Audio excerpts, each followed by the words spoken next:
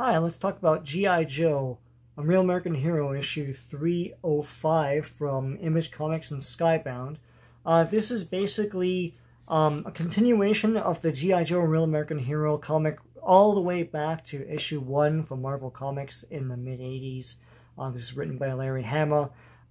This particular comic continues the continuing adventures and stories of G.I. Joe. This time Cobra is split in two. There's a faction led by Cobra Commander who commands Springfield, which is a town taken over by Cobra, and the other faction is led by Serpentor Khan, who's another Serpentor from the old Serpentor from the classic Real American Hero comics and toys.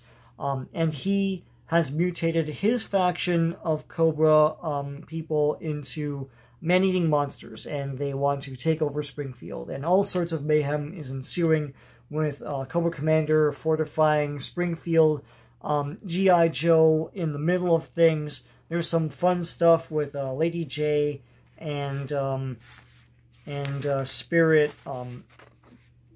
like fighting a Cobra Trooper.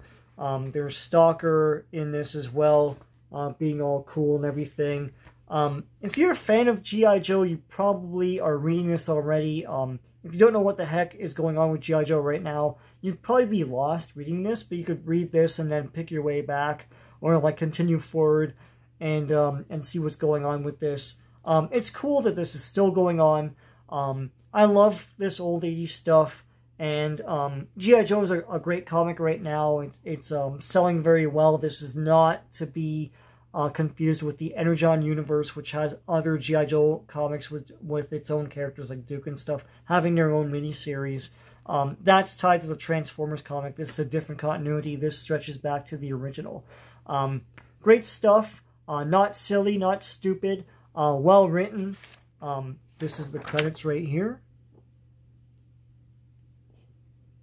So yeah, I recommend this if you like the old 80s stuff. I recommend this if you like fun comics with stuff actually happening in them, and stuff being taken seriously, verisimilitude of a world. This is great stuff. So yeah, I recommend this, and hopefully it'll continue on a lot more from here. Until next time, take care.